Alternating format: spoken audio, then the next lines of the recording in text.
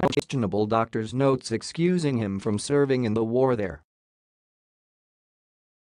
At least he is going there this week, ostensibly in the service of our nation, but perhaps not.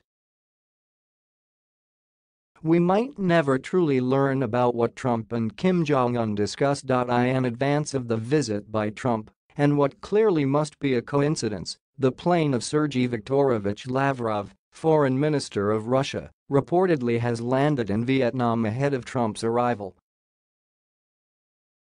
Trump has been touting that if North Korea will give up nuclear weapons, it will be dominant on the world economic stage, tweeting meeting for breakfast with our nation's governors, then off to Vietnam for a very important summit with Kim Jong-un.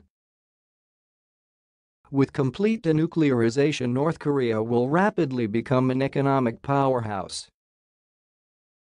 Without it, just more of the same.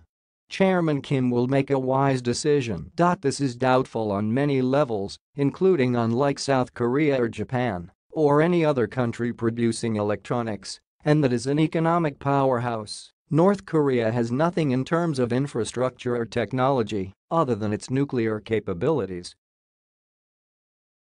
Trump also is talking about his bromance with Kim, noting that we fell in love.